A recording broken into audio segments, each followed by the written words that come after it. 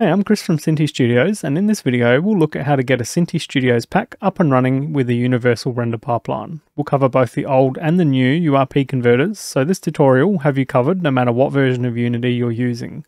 So if you're creating a new project, you can select the URP template from the Unity hub and skip the next step. Otherwise, we'll take a look at how to install URP into an existing project.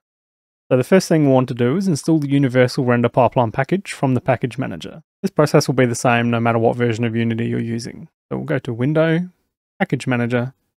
Under Packages, we'll change this to Unity Registry, and we'll search for Universal RP for the render pipeline, and we'll install it into our project.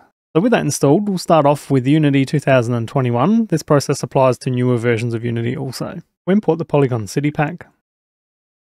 So we need to set our project up to use the Universal Render Pipeline. So in our project, if we right click and create, rendering, URP asset with Universal Renderer. We'll give this a name. In my case, I'll just call this URP. And if we go to Edit, Project Settings, and in here, we'll select our new file that we just created and continue.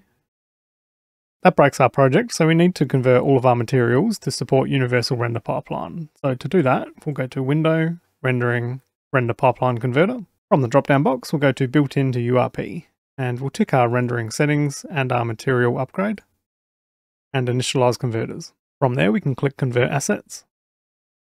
That's upgraded all of the materials, so everything works with the Universal Render Pipeline.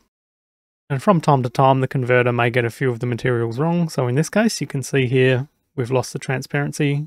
So with this material, changing it from opaque to transparent will fix that.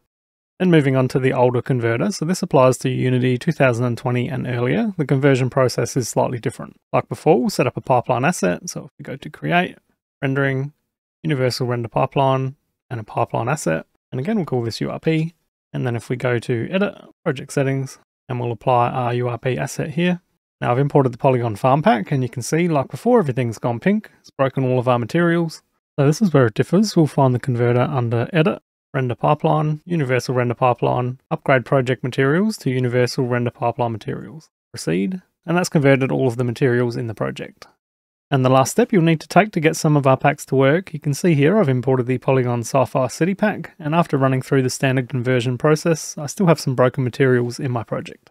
And the reason for this is some of our packs will include custom shaders, so running through the standard converter won't convert those materials. For these packs, if you open the root directory of your pack, you'll see we have a URP extract me file. Double click this, import that into your project, and that same process will apply no matter what version of Unity or URP you're using. If no URP extract me is included in the pack, then it doesn't use any custom shaders and you can skip this last step.